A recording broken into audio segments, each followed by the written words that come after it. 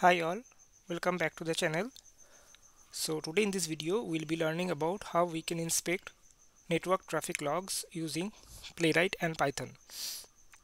So basically we are trying to extract network responses and status code using Playwright and Python.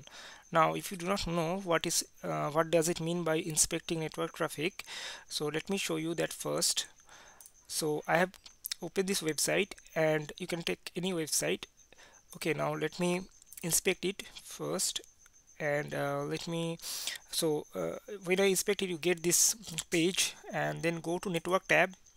Make sure this red icon is on. That means it is recording now. Whatever activity we'll be doing, it will track us. So now just click on the login button. Make sure the password is correct. So let me re-enter the password. Okay, now if I click on the login button, notice few what some requests are requests are fired. Right now we need to click on the first one. So you can see this is the first request, that is authenticate/authenticate, and this is a post request and it's returning status code 303. That means it's a redirection request, right? So next request is secure. So that means this is the website currently we are. That means we are logged into the secured area, and it's get request, that's fine. And this is a status code of 200. Okay, and also you can see the response headers and the request headers, all these informations, right? So this is what we are getting it from the network tab, but I want this information when executing my script through automation using Playwright and Python. I want these details in my in the console, or I need to use this information in the script. So how do we fetch this information, right? So for that we need some we need to have some way so that we can achieve this thing. So let's try the same thing, try to get this information through Playwright. Now I have created this test network inspect.py file, and I have just added a template for uh, writing the code. So we have navigated to this website now, and now let me quickly write the login steps. So let me quickly inspect it.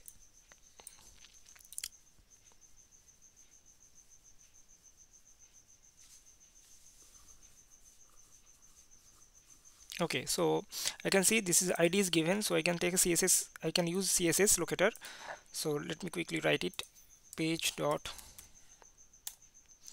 locator dot fill, and the username user is Tom Smith. Next, the same way we need to write the locator for password. Password should be here.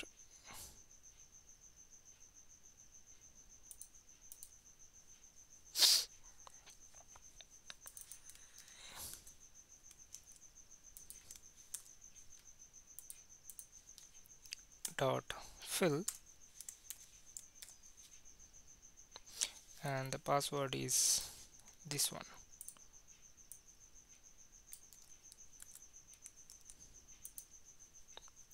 Okay, and after that we are clicking on the login button.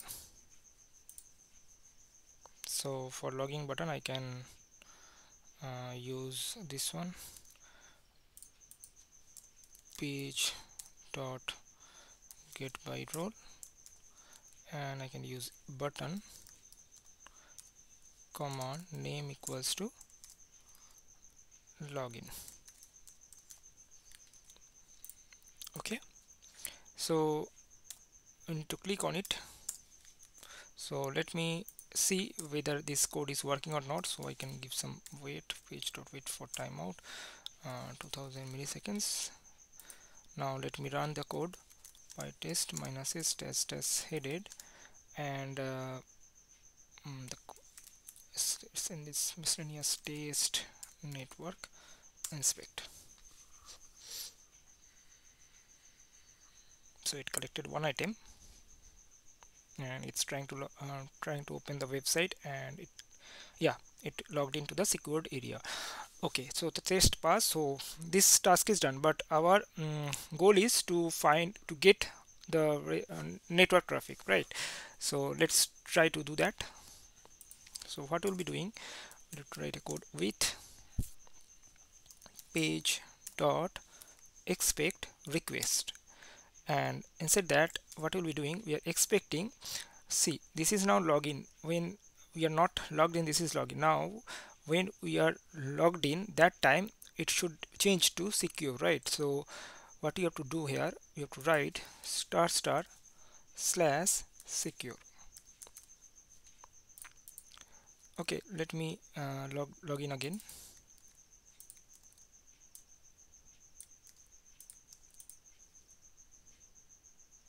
Okay, I did some mistake probably.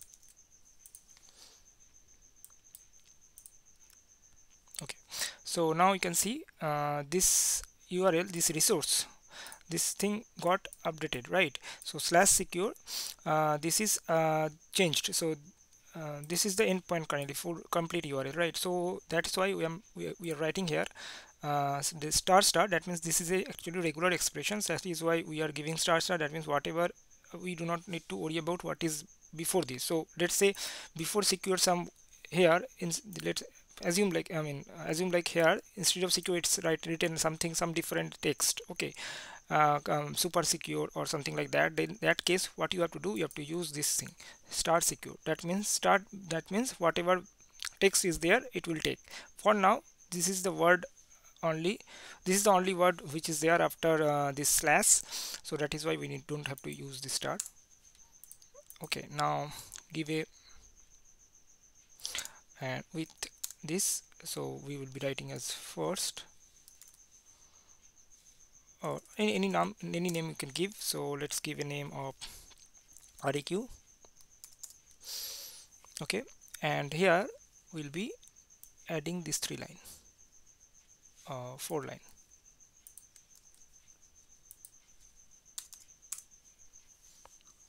So we got the request.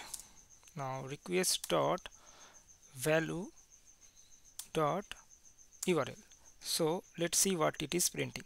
So now what it is doing, it is actually whatever request it's getting, that request is added in this request reference, and using that reference you are actually getting the URL. So this is how you have to get the URL. Now which URL this will print, right? So this will print this URL only, because after clicking on this login button, this is redirecting to this website. Now we can print like this. Now what other details we can print? So let's say request dot value dot, you can see it can print all the header values, all the headers as well. So you can try this one as well, or you can try the method, what type of method it is. It is a put method or post method or get method, that also we can try. Okay, now let's try another value dot all headers. So we are going to print all the headers at the end. Now what other details are available? Request dot value dot we can try redirected from, that also we can try. Okay,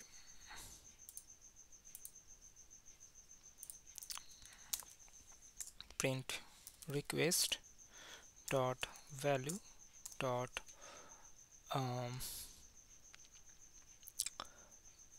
a resource type, that also we can try resource type. Or is there any other thing is available? Redirected to, redirected from, these all these details we can try. So let's first execute these things. Okay, this is the details we need, sorry, for the request. If we go to the network tab, and you can, no, it is not there, but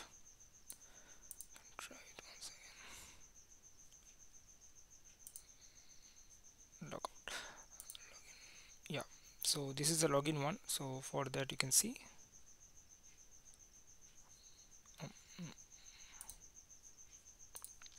okay, leave it, we can run it and we can see what details it's giving, and then we can validate with the thing that we get here, right?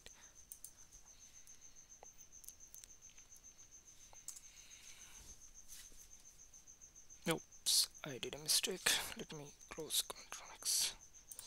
So I just press Ctrl C to escape, to terminate the run, because I don't want to remove this part. This is not needed now. Now let me run it again.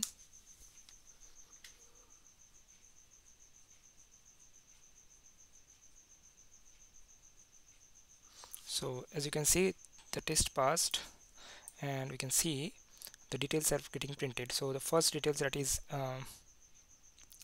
we are getting, that is the URL we got. You got the URL. Next, the method. So this is a get method. Okay, so this is a get method, that is why it's giving get method. Now you will be thinking like, why it is get method, right? Because we did it a post request, because it is login, right? But this is how this is implemented, and what from where it is redirecting, right? From redirecting from this authenticate. So that is a post method, you can see here, right? So this is a post method, but now what we are after, like you saw that already, right? There was a two things, one secure, another is authenticate. So that secure one was this one, okay, but it was a redirect request, so that is why that redirect request, that is slash authenticate, that was a post request, so that is why it's giving post, and this is get. Okay, next, redirected to, that is none, that is okay, and the all headers, so all the headers that is there. Now let me quickly log in again and check it.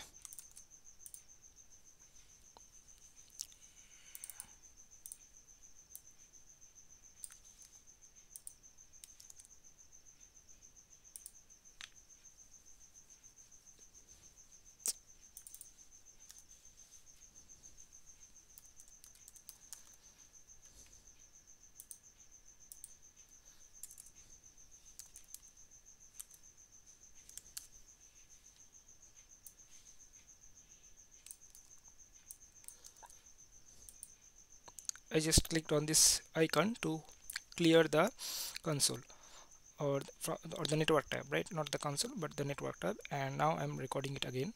So if I click on the login button, you can see this is recorded, and you can see these two things where we just saw that. So this is 303, that is the redirected URL, and this is the final one, that is the page where we are currently.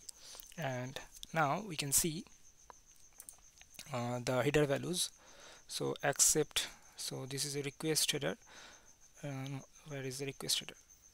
Yeah, this is the request header. So you can see accept, all the requests details are there. Now you can easily, this is, I think this is a dictionary, so you can extract each and every key and values one by one, whatever you need host, so we can get it that as well. So that I'm not showing how to extract this each and every value from this dictionary. That is simple Python thing that you can try by your own. And now let's and we get few other details like the method name, that is a get, there is, it is printed, and from where it is redirected, that is also it's there, it's giving like it's telling us like from this URL it is redirected. Now let's try to get the response, I mean response details, right? So for that, what you can do, we can just same thing, it will not be different. So this is a request, so let me copy this code and let me write it here, and this should be changed to response. Okay, now this is res, and let me comment this code and this as well. Okay, now let's try to print few details. Response dot value dot. Now let's try to print the headers, all headers.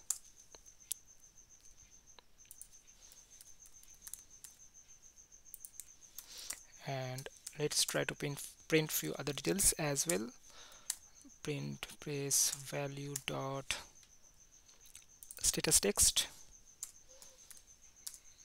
So what is the response status, that also we can get it. And also we can try status. So status text, I don't know what is that status. Should be like 200. Status is 200, and status text I probably it is okay. So that is the text. And what else?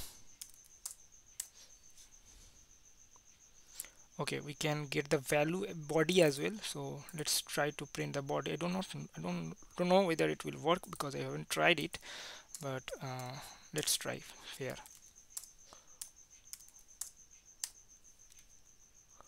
What else? Is there anything you think we need it? I think that's the only thing for now we need it, because see, there are other methods and properties are there, so that probably we can try whenever we need it. So I think this is fine. So let me remove it. Now let's run it once again.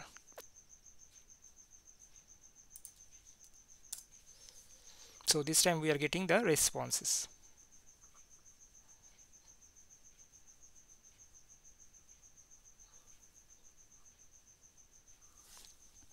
So you can see so okay, so it's giving us first all the headers, right? All the headers. Now let's verify it. This is the response headers, and you can see the connection equals to keep alive. Let's see is it there or not. Yes, connection keep alive, content length 1974. Yes, so this is a complete request headers, and we can get it using the dictionary methods, because this is a dictionary, so we can extract each and every value. Next, the status text, that is okay, that is also correct, and the status code is 200, that is also correct. And the next, it is printing the body, that is this one. So body is, you can get it here, response body. So complete body is given here as well. So maybe sometimes we need to validate few details, like check whether this text is available in this response body or not. That is also we can do it, although these things we do normally with the API testing part. But if in case we need it, we can try it from the UI as well while doing the UI automation. Okay, so this is how we can inspect the network traffic, what each and every details of the network traffic, whatever detail we need, we can fetch it. Okay, so that's it for today's video. If you like this video, please do like it and subscribe to the channel. And yep, thanks for watching.